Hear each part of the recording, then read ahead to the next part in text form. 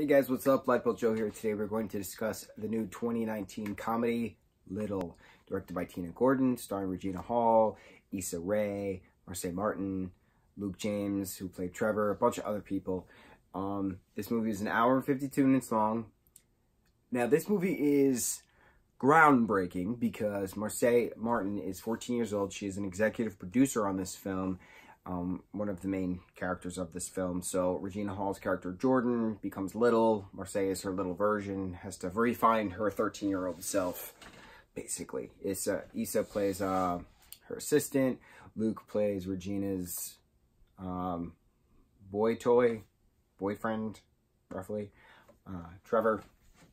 So groundbreaking in the sense of Marsai, 14 years old, youngest executive producer on a Hollywood film. On any film, for that matter, major motion picture film. This movie had a hilarious trailer. Whoever did the trailer did a great job with it. But this movie is very long, and 20 minutes of this movie did not need to be in the film. There were really funny parts, but then there were really dragging parts. And you're like, okay, I get it. Like, I get it. You know? It's a good story. It was just way too long. The only comedy that pushes the 2-hour mark that is hysterical and perfect all around is 2015's Spy. Paul Feig directed that. Melissa McCarthy, Jude Law, Rose Byrne, what's his face? Jason Statham, a bunch of other people are in it. Allison Janney.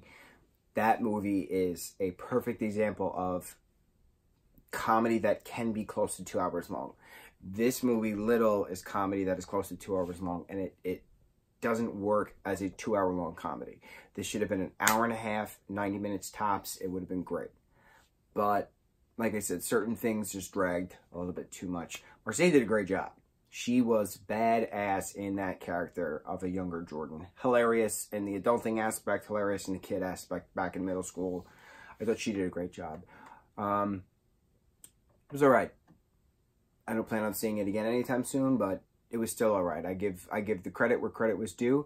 The main hilarity of this film, the best character of this entire film, hands down, goes to Luke James's character of Trevor.